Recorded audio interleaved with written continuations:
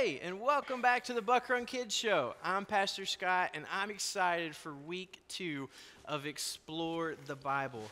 I hope that you had an awesome time looking at the creation and God's beautiful world that He made. I had a great time reading from the Bible each day, and I hope you did too. And I want to remind you that we are not alone on our expedition each week through the Bible. As a matter of fact, one of my good friends is here because he's exploring the Bible with us. Mr. Ryan, come on. Hey, BuckRunKids. Hey, Scott, how's it going? Oh, it's going great. I'm ready to explore the Bible. Right? I've got my gear. I'm ready to go. I'm ready to go on this expedition. I'm pumped. Mr. Ryan, it's not that kind of expedition. What did you think we were going to do? I'm going to go hiking, go maybe to the Salado Center, to the gorge. I don't know. I was just prepared for anything, really. Well, I am glad that you're prepared, and I love your eagerness, and we're not going anywhere. So I don't need these super cool swishy pants. No, but I'm glad you can zip them off below the kneecap. That's cool. Yes, very versatile. Yeah, you look great. However, this is not like a safari. There's no like crazy animals going to attack us. We're exploring the Bible, the whole Bible, like one expedition at a time, just looking at one part of Scripture each week at a time. Okay, well that sounds thrilling. Yeah, it's awesome. It is so good. And the good news is you can wear whatever you want. Some people are like doing this in their PJs in the morning. Some people are like doing it before they head to school. They got their nice clothes on, or before they open up their computer for school. People are wearing all kinds of things, and some people look like the Crocodile Dundee. It's totally fine.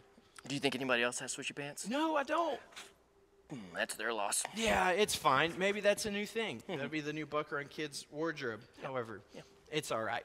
Well, hey, it's okay. Aren't you glad Mr. Ryan's exploring the Bible with us? I know I am, because it is so fun to be with others as we seek to learn about God, one expedition at a time. Now, I want to make sure you know what you need to go on an expedition. I've got it. I've got it right here. I got you, kids. Here you go. This is what we need. Let's see. Number 1, obviously, a book that tells you which lions not to mess with, which lions that are okay. They're not going to get you, Okay, let's see. Don't all lions?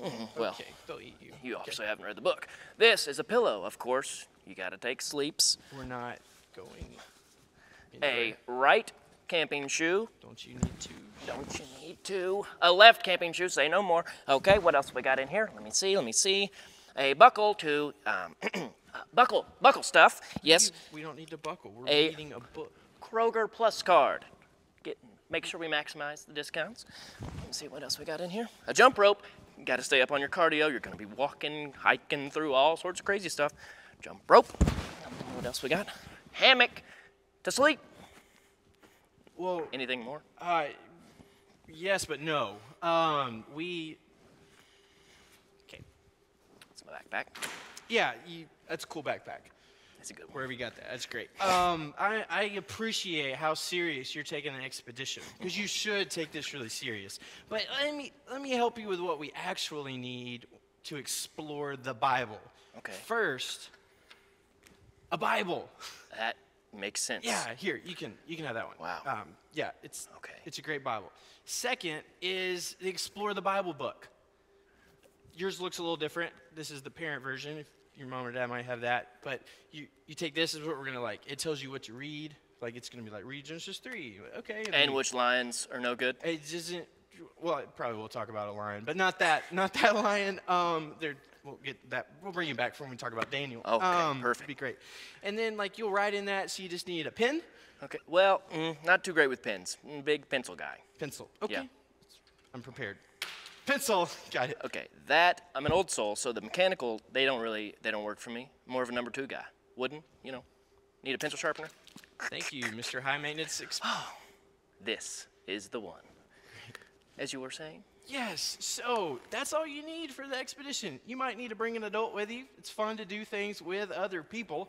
But each day, we invite you to open up your Explore the Bible book. It'll tell you what to read. And if you need help with that, again, grab your adult. They'd love to help you with that. It'll answer some questions. You'll get to write some notes down with a pencil or pen your choice. And you're going to read the Bible. And that's what, again, we're so excited. We're so proud of you for reading the Bible each day. Well, last week we talked about our memory verse. How'd that go? Genesis 1:1. In the beginning, God created the heavens and the earth. How'd you do? Great. Oh, some of you struggle a little bit? It's okay. It's no problem. Clearly, we all mess up some. But this week, we have a new verse. It's Genesis 3:15. And it's a little bit more difficult, I would say. But we know that you can do it. In Genesis 3:15, God says, I will put enmity, a little conflict. It's a tension. tough word. Yeah, I'll put enmity between you and the woman, and between your offspring and her offspring. He shall bruise your head, and you shall bruise his heel. That is a lot. But when we say it over and over and we practice, and we can get it. We can do it. Hey, Mr. Ryan, you want to try the verse? I will try my best. Okay. Genesis 3, see, already messed up. That's okay. Genesis chapter 3, verse 15. I will put enmity. Enmity, that's right. Enmity is the word, between you and the woman, and between your offspring and her offspring. And he shall bruise your head, and you shall bruise his heel. Yes. Now, this week, we're talking about a ruined world. It's a really sad thing. Last week, we talked about, Mr. Ryan, it's a beautiful world. God created this perfect world. And this week, things change. Sin comes into the world through a snake, a serpent, and some fruit, and Adam and Eve.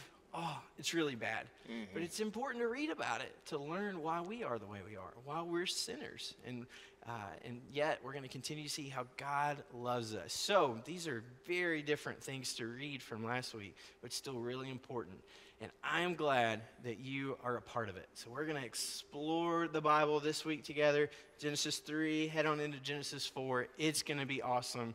No matter what you're wearing, no matter what things you thought you needed, open up your copy of God's Word, the Holy Bible, the real and true Word of God, and explore the Bible together. We'll see you next week.